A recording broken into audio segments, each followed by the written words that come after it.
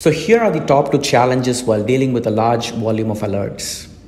Firstly, there are too many false alerts coming into the system. In fact, in many situations, about 99% of the alerts are noise.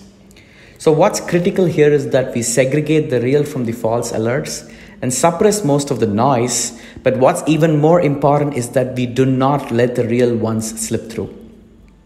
Secondly, there is manual classification and routing of alerts and tickets, which is definitely not scalable without automation, given the sheer volume of incoming alerts and tickets.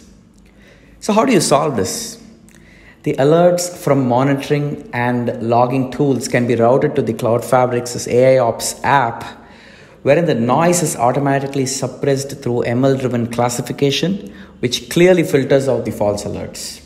Secondly, the alerts are automatically correlated by both user-defined correlation policies as well as ML-based clustering algorithms, grouping these different alerts to a single incident.